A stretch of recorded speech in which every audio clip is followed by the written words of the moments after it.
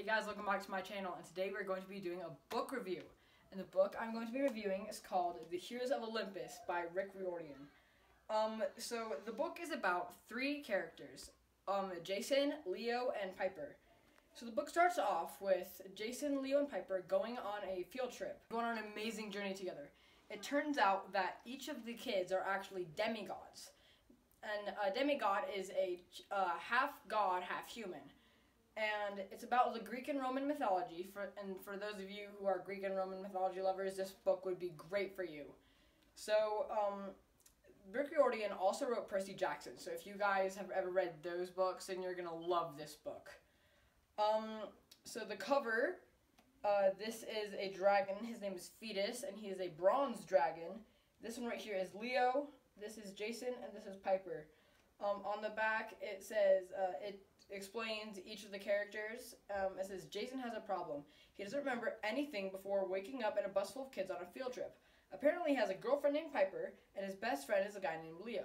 They're all students at the Wilderness School, a boarding school for bad kids, as Leo puts it. What did Jason do to end up here, and why is he here exactly? And Jason doesn't know anything except that everything seems very wrong. And then it explains Piper. Piper has a secret. Her father is a famous actor, and he has been missing for 3 days, ever since she had a terrifying nightmare about his being in trouble. Piper doesn't understand her dream or why her boyfriend suddenly doesn't recognize her. When a freak storm hits during the school trip, unleashing strange creatures and whisking her, Jason, and Leo away to some place called Camp Half-Blood, she has a feeling she's going to find out whether she wants to or not.